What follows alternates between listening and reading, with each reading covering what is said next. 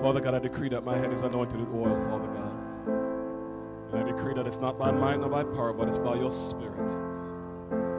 We decree that we're children of heaven and not of earth.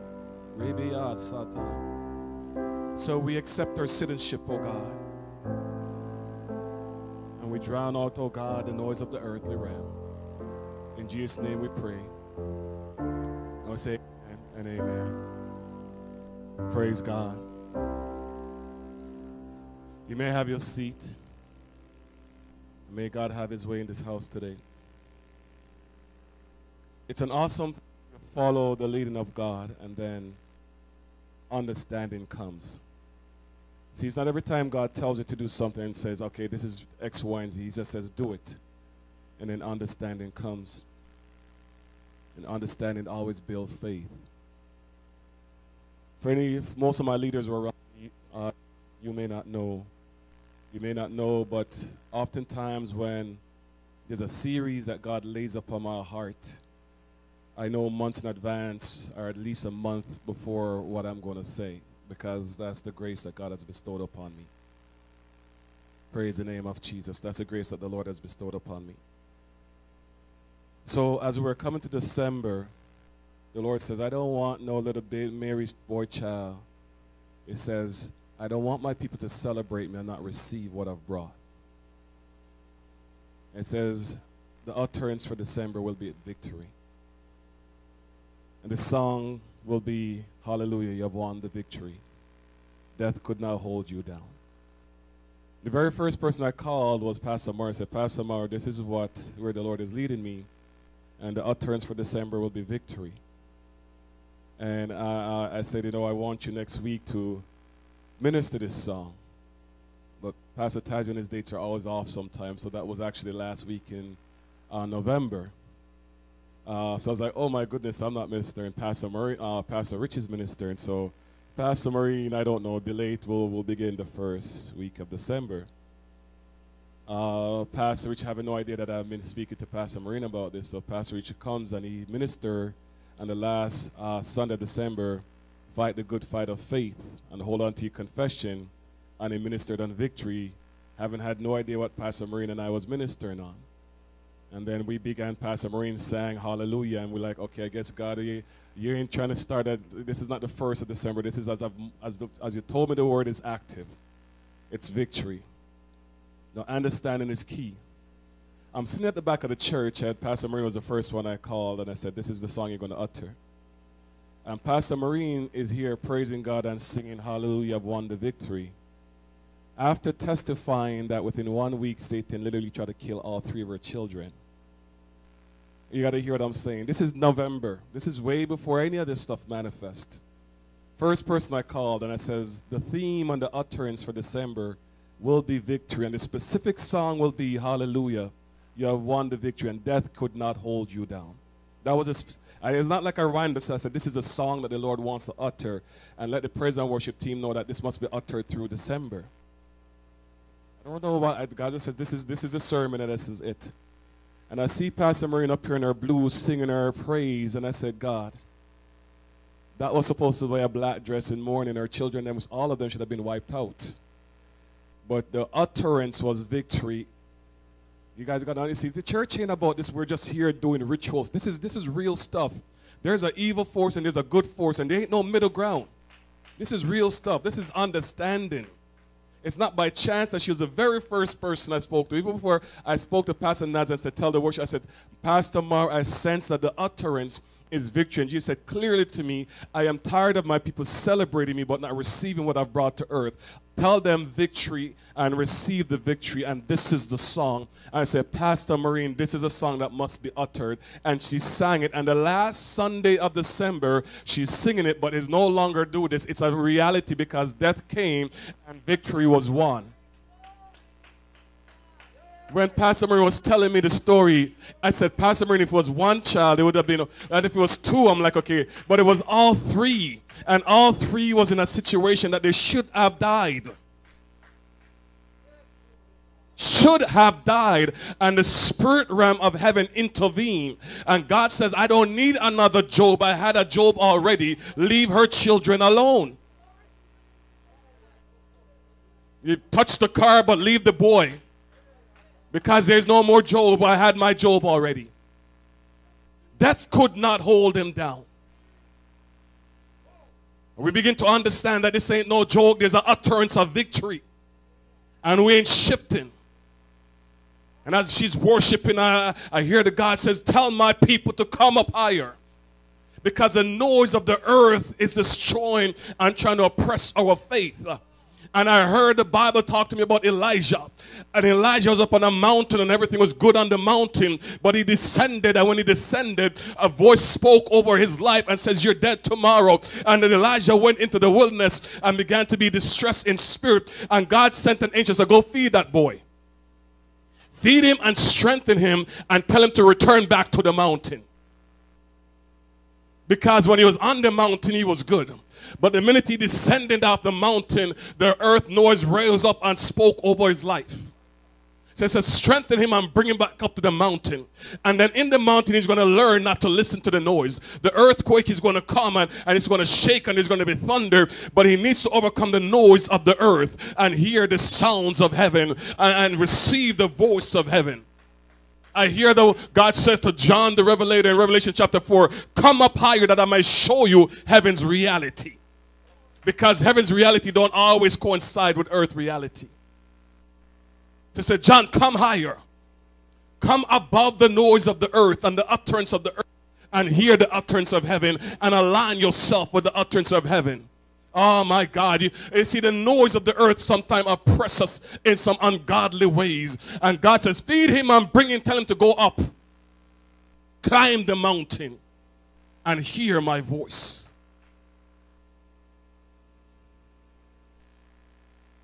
Understand it is good. Because there's a reality. And we are not going to align ourselves with the noise of the earth. God will be done, not ours, but it better be God's will. Oh my God, somebody ain't hearing me. I don't know about you, but when I see the manifestation of something, because now I'm in full understanding. Before I was in obedience, but I was not yet in full understanding. Because the manifestation had not yet come. I'm just trusting the Lord. But now I saw the manifestation. I said, okay, this stuff is real, real, real. I thought when we got victory over frustration, that was good. But now that went to a whole different realm. I don't know, Pastor Richard, the folks are understanding what was supposed to be the last Sunday of December was not supposed to be the daughter with her hands in the air saying hallelujah. That was not the design of the enemy.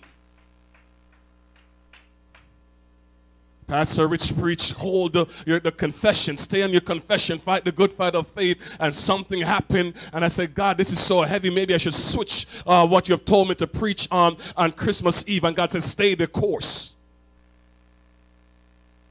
You overcome the enemy by the word of your testimony. Tell them how to enter into the presence of a king with praise and thanksgiving. In all things, I will give God praise. Maintain your confession and your testimony. That's what he preached the last Sunday of November. This is all real, folks. I say, God, let me shift up this message a little bit based on the noise and the issues that's happening around me. God says, maintain the course. Finish what I've sent you to do. 1 Samuel chapter 5, chapter 6. Sorry, 1 Samuel chapter 5. Understanding builds faith. Just that was real. But the God that loves you will not allow the enemy to win over you.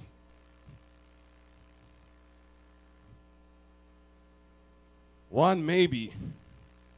Two, I'm going to have to really fight to say maybe it's a coin, but three? And I'm talking about legitimately trying to destroy? Now, at that point, we say, okay, God. God don't need multiple Jobs. We all go through Job's situation, but sometimes I don't need her. I know her heart already. I know no matter what happens, she's not going to change her testimony. So we don't need to go through this all over again.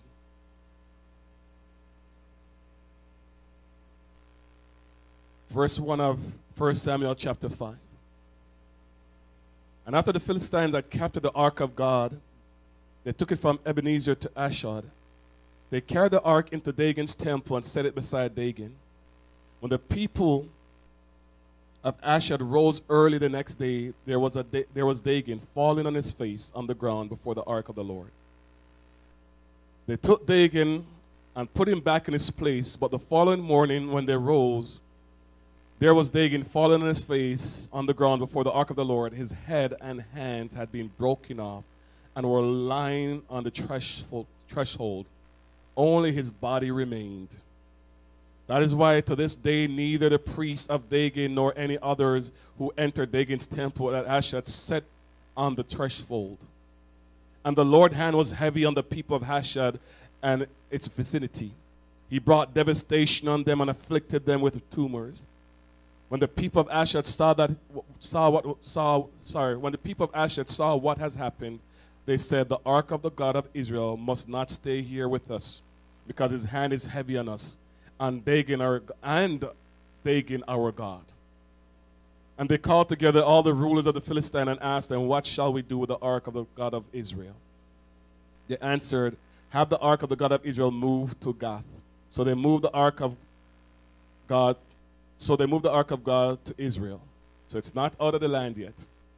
But after they had moved it, the Lord's hand was against that city, throwing it into great panic. He afflicted the people of the city, both young and old, with an outbreak of tumors. So they sent the ark of God to Ekron. As the ark was entering Ekron, the people of Ekron came out. "They have brought the ark of the God of Israel around us to kill us and our people," because they got wise. And they called together all the rulers of the Philistines and said, "Send the ark of the God of Israel away. Let it go back to its own place, or it will kill us and our people." For death had filled the city with panic, and God's hand was very heavy on it. And those who did not die were afflicted with tumors, and the outcry of the city went up to heaven. Where does our victory come from? What's the origin and the source of our victory? The origin and the source of our victory is the God that we serve, who has become victorious and who is victorious.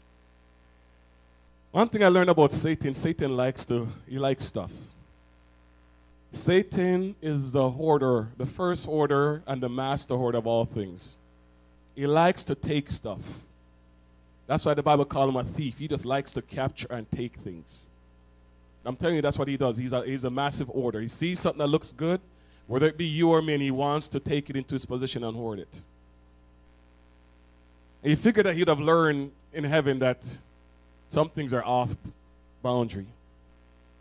But he thought that he would capture God himself and hoard him into his temple. And because the people of God rebelled, they figured that that defeat that the people of God had when we started off in December was linked to God himself. So they decided to take God and his ark. The ark of God represented God.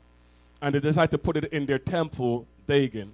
And if you know anything about ancient times, that when armies went to battle in ancient times, one of the first things they looked to take captive of is the God of the people. They always looted the temples of other nations and take their God as a sign to the nation that, listen, your God can't save you from me. It was a common practice. So that's why Nebuchadnezzar cleaned out temples wherever he went to, because it messed with people psychologically. Like, if I'm praying to this God to deliver me, and this God was taken captive and put in Babylon's temple, then really you ain't gonna find hope, because you got taken captive and your God got taken captive. So it was really a massive psychological warfare that armies played on other people, and they always looked for their temple and took their gods, because it's hard for those people to rise up if your God got kidnapped also. So that was a common practice in those days, and that's when you read the Bible, you always seen gods being taken into temples. So the Philistines thought, well, I'm going to give Israel a real blow and tell them that if I'm going to take their God, because if their God can't be delivered out of our hands, then they have no hope. And in their pride, they decided to take the Ark of the Covenant and put it in the temple of their God as a sign. It's always a common practice. And they woke up the other morning and their God fell down and said, something strange happened. I don't know what happened. Let's put him back up. And they went. But when they came the next day, not only is he fallen, but his head is gone and his feet is gone and his hands are gone. And now this is no coincidence. We recognize now that we took something that we shouldn't have. We took something that cannot be taken and cannot be taken captive. And they began to learn that. But practices continues throughout the ages. And Nebuchadnezzar figured that he'd be bigger and better than the Philistines. So he comes and once more again, because the children of Israel rebelled and they experienced defeat, they associated defeat with the God of Israel.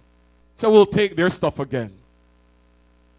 And the son of Nebuchadnezzar raised up and I'm like, yeah, of course my father took them captive. Let's drink out of these golden stuff out of the temple. The Bible says a hand started to write on the wall and says, your kingdom is done, you're done, everything's done. Because God cannot be taken captive.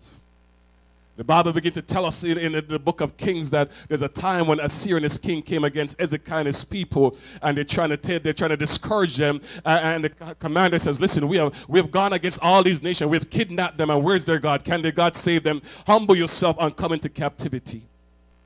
And Hezekiah say, God, do you hear what God is saying? Do you hear how he's blaspheming your name? When God says, listen, by the time this man reached back, he's done. By the time God turned them back into defeat and sent them back home, this man was killed by his own sons, I believe. You see, the victory that we have is because of the God that we serve that cannot be taken captive. And that victory reigns in our life. And every time Satan tries to take the things of God and the people of God captive, he learns a harsh lesson. And the Philistine says, listen, the hands of God, this is so profound, is heavy on us and it's heavy on our God.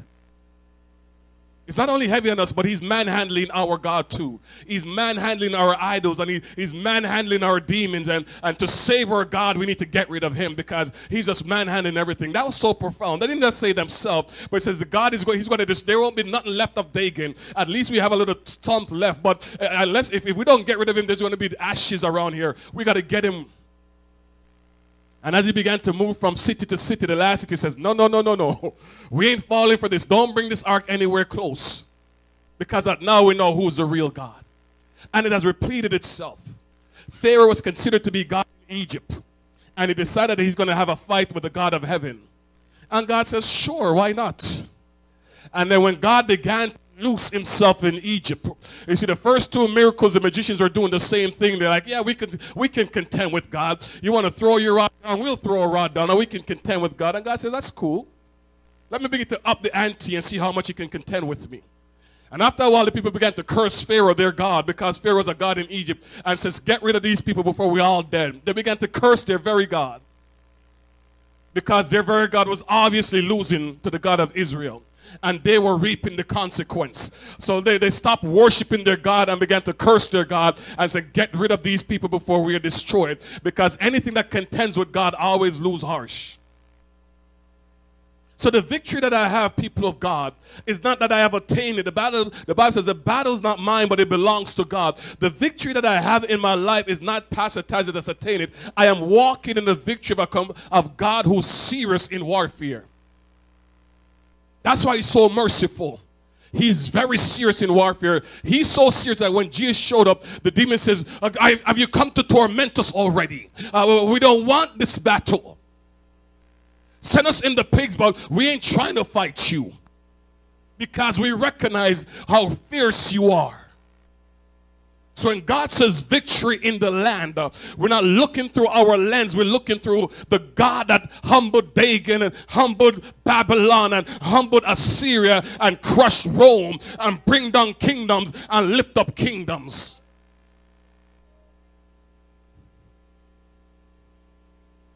And if God can't be captive, it means that his children can't be captive. Jesus says, I am the light of the world. It's another analogy that gives who God is. And it says in St. John chapter 1, it says that light shines into darkness and darkness can't overcome it. You know, one of the things about light is this. Light is proactive. Light is offensive. Light is not retreat. When you turn on light, darkness removes itself. Light always steps into the environment and changes the environment. Light doesn't play defense, it conquers. Can I say that again? Light does not play defense, it conquers. Light does not try to defend because darkness does not intrude on light. It's an offensive image of God.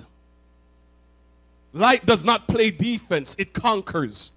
The Bible does not say darkness shadows into light, because darkness cannot shadow into light. So dark light has no need to play defense, because by the very nature of light, it conquers darkness. So light is never retreating, it's always going forward. When God said, let there be light, there was no fight. Darkness ran. Light does not play defense, it's offensive. Darkness cannot shadow into light. Do you guys understand? Darkness cannot shadow into light. For you to see darkness, light must remove itself. So God says, I don't play defense, I conquer. I overcome. I swallow. I destroy. I shatter things that stands against me and my children. There's nothing great enough for me to retreat. There's nothing great enough for me to play defense. I only go forward. That's why I always command my children, go forward. Stop standing still, but go forward. Because when you recognize what's reigning in your life, you recognize that you overcome by the power of God that does not go backwards. There's no scripture of God stepping backwards. There's no scripture of God saying this enemy is a good foe, so I must take a step. Everything that God described himself, I am a conquering lion. I'm ferocious. I go forward. I consume. I swallow. So when the enemy rise up against Pastor Marine and have to face that God, you could understand why the outcome was the outcome. And all God asks us to do is invoke him into our life and invoke him into the earth, so that way he could stand against the wicked one.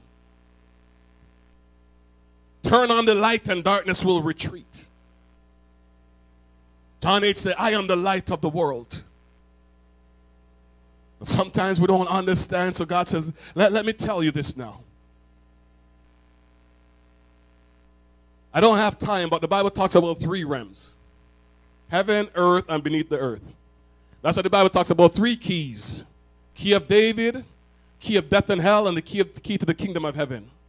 Speaking about authority in all realms. 3 keys that the Bible mentions. One in Revelations 1. One between, I think, Revelations 2 or 3 about the key of David. One in Matthew 16 about the key of the kingdom of heaven. I have dominion in the heaven. Whatever you bind on earth shall be bound in the heaven. I have dominion over the earth. I set up kingdom and I pull them down. And Satan thought he could have created hell and escape. But I also have dethroned him and take the key of death and hell. And I now have dominion even in hell. So he went to John and he says this. Revelation chapter 1 verse 16 and 17. In his right hand he held 7 stars. Coming out of his mouth was a sharp double-edged sword. His face shined like the sun, shining in all its brilliance. When I saw him, I fell at his feet as though dead. He placed his right hand on my head and says, do not be afraid. I am the first and I am the last. I am the living one. I was dead, and now look, I am alive forever and ever. And I now hold the keys of death and hell in my hands. I have now conquered all realms, was his testimony to John. He says, I am the first and I'm the last. I died and went to hell, dethroned Satan, and I have the keys. That's what the Bible says. What God opens, nobody can close. And what God closed, because he now has the master key to all realms. You see, until Christ came, the death realm was owned by Satan. And he occupied that. It was the last realm to be conquered. And the resurrection told us now that all realms belongs to God. Why is this important? Hear me, people, carefully. Death can only capture death. Death can never capture life. Just like how darkness can never shadow into light.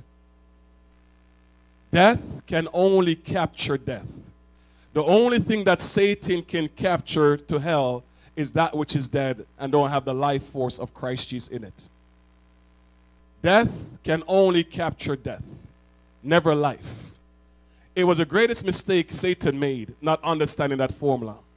And he thought that he could swallow up life because Christ didn't sin, so there's no death in him. And listen to me, this is a principle. The lesser cannot conquer the greater. The lesser cannot conquer the greater. So because Jesus did not sin and there's no death in him, when death tried to swallow him up, it had to open back his mouth and say something greater came into a realm. And Jesus says, thank you for the mistake. Give me your key also. Because there's some things I need to set free. That seed of righteousness, that life force, is no joke.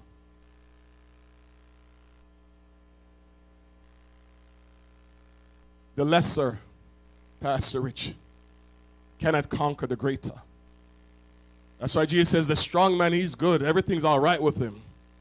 When a stronger man shows up, he binds him and he takes everything that belongs to him. Because that's his principle. I better not go fight Brother Jamil when he's buffing out of his shirt like that. Because if I go up against him and I don't seem to have, and he's more powerful than me, it is a butt whooping. And what is worse about that is that at least I had my jacket and I was good. But now I want to disturb him and he beats me down. I was like, give me your jacket too. He didn't even initiate it, I did. But because he initiated the warfare, there's a principle that comes with warfare. The victor always spoils the goods. So now that you initiated the warfare, it happened with Abraham and Sodom, and when they initiated the warfare, now not only do you lose, but you lose what you had before. I should just let him be the Pastor Marine. What am I prophesying to you? You see, you got to understand that this is not a zero-sum game. You see, when the enemy attacks you and he's defeated, that means that you get more than he had before. Oh, my God. I believe by the power of God that there's something that was sown in your children's life that God is going to water it and bring it to fruition, because we must understand this is not a zero-sum game. That when the enemy attacks you and he's conquered, then there's stuff that you gain that you didn't have before. It is a principle of warfare. Pastor Rich, if you attack me, God Almighty, don't lose. Because if you lose, not only do you lose, but you lose what you had. Because it's the principle of warfare. If you attack Job, not only does he get back what he had, but he gets back more, because the goods must be spoiled. I decree victory in the land. I decree victory in the land. I decree the utterance of heaven over the noise of earth. I decreed over the voice of Jezebel. Come up higher, children of God, and hear the voice of God. Let me wrap up so we can pray. We stand our ground, Pastor Rich. What did you say? Hold the confession of your faith. That's what you started this whole thing off with, right?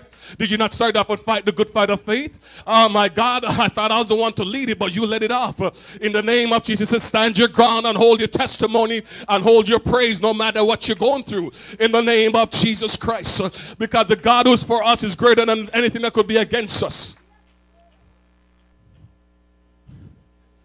There's a lot of noise around me. Don't think that I'm all feeling all good and preaching. But God says, Elijah, go up higher. Go above the voice of Jezebel. Go above the voice of the earthquake and the thunder, and hear the sound of heaven. Children of God, the battle does not belong to us. As we end, this is the prayer. Exodus chapter 14. We have time to do everything that I'm supposed to do.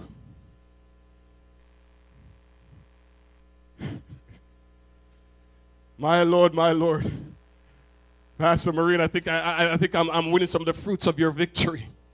The understanding began to build faith. Are you hear what I'm trying to say?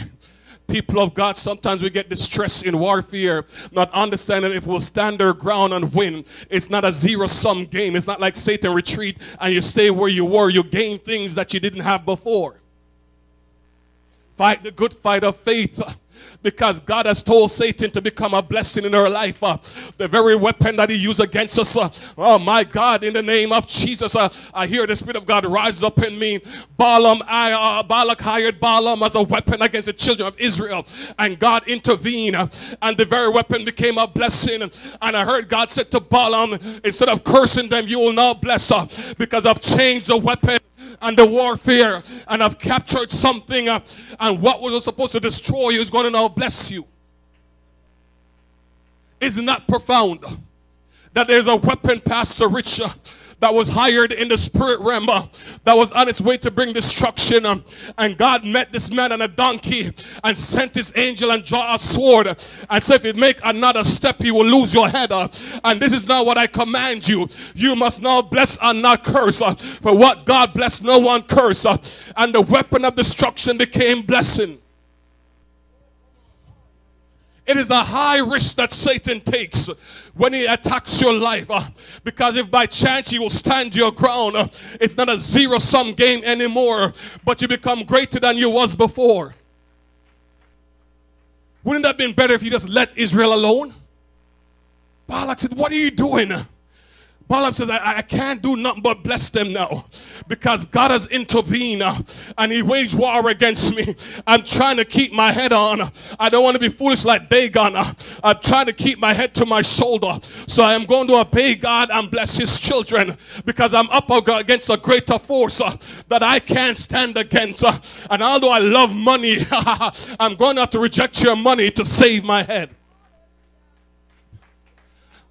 This is the God. We like to pretty God up too much. But when the enemy is coming against us, we don't want that pretty God. We want the God that the Bible's revealed. The God of fire with a sword that's always drawn on behalf of his children. I don't want that cuddly God, because the Bible did not reveal that God to me. It revealed the God that went to hell and bound Satan and conquer him. That is the God that I serve in the name of Jesus. That says, children, the battle's not yours, but it belongs to me. The God that says, Josephat, stand your ground and be still, because I will fight on your behalf. This is the kingdom of God. Come on. Lord Jesus. You don't know until you go through what this all means. And you don't know until you truly surrender your life what this all means. Because you don't see things, you don't understand things, and everything's just a coincidence, and I was just lucky. No, that is a lie. You were saved by the grace of God. Because it wasn't luck that put you in that situation. It was an evil force trying to harm you. I had no understanding, but I was willing to obey and say, this is a word for the house. Let me slow down so we could pray. We know the story of Pharaoh's hardened heart and his foolishness. You see, Satan, we need to understand, forget Satan. Pharaoh thought that his battle was the children of Israel. Well, what's the God that the children of Israel is serving? You think he's going to stay on the sideline? Sister Mary, Satan thinks that when he comes up against us, it is just Pastor Tazio. The first question he needs to ask, who's the God that Pastor Tazio is serving? And is Pastor Tazio real about his faith? And is he real about walking his faith? And if the check box is yes and yes, then you must understand that you're invoking the God of Pastor Tazio in the situation you raise up against him. Not if I'm messing around and hopscotching Christianity, then that's a problem. But if you assess that, okay, I really believe in Jesus and I'm taking him at his word and I'm standing on his ground, then that means that when you come against me, you're invoking the God of heaven against yourself. And at some point, God pushes me back and says, stand still, I got this. This ain't your issue and your battle anymore. You go behind me. I got this. But in the battle, there's always a command. Because Josaphat was not supposed to engage in battle, but he needed to praise. You see, though we don't fight, there's still commands in the battle that we must believe. And I heard God says, listen, what was the confession that I commanded my people? Decree that your head is anointed with oil. The same oil that David had on his head that allowed it to kill Goliath. Decree that greater is he that's within you than whatever is working against you. Because in the battle, there's always command and instruction.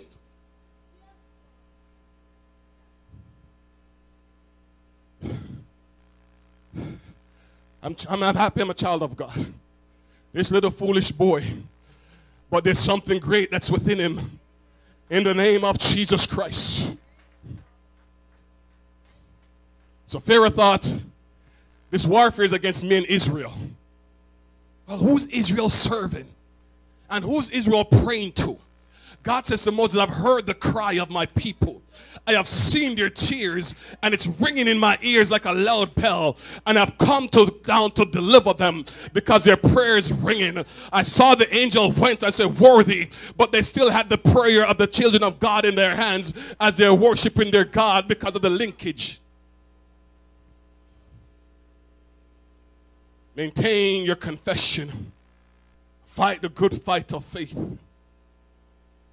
So now once Pharaoh's now pursuing Egypt, and at this point now they're all in the Red Sea. The Israelites in the Red Sea, poor things, they didn't have full understanding, trying to run for their life.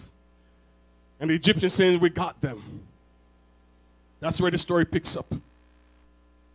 But this is what the Bible says. Verse 23. The Egyptian pursued them. All Pharaoh's houses and chariots and horsemen followed them into the sea. Remember, I've said many a times, this is his best. During the watch of the night, hear me carefully. Verse 24. Mark that if you're going through something. During the watch of the night, the late night, the Lord looked down from the pillar of fire and cloud at the Egyptians' army. The Lord looked what? On whom? Your enemy that is trying to pursue you. And threw it into confusion. No weapon what? He jammed the wheels of the chariots so that they had difficulty driving. That's disarming. That's disarming. The weapon is of no use no more. And the Egyptians said, let us get away from the Israelites. The Lord is fighting for them against Egypt. One thing I learned about God, do not start a battle with him because he does not permit retreat. Watch every battle that God fought. That's why God says, count the cost. That's why there's no return for Satan to heaven. Because God is this is the side of God we need to understand. Don't start the battle because I don't give retreat. As a matter of fact, a king was disqualified, Saul, because he didn't understand that principle. It says, the Amalekite I will always have war with because they attack my children in their vulnerable state. And there's no retreat for them, so they must be wiped out. And Saul says, the pretty little stuff is good, so I'm going to try and keep it. And God says, have you ever seen me start a battle in the Bible and not finish it? People are not permitted. Joshua said, son, stand still until all the enemies are gone, because that's the heart and the mind of God. God don't want your enemy to rise up next season against you. He wants you to conquer all of it in this season. He doesn't want there to be another Esther book where there's a king that's rising up because somebody left a task undone. So the Egyptian says, we need to run. Too late. You're in fight in a battle of a God that does not permit retreat.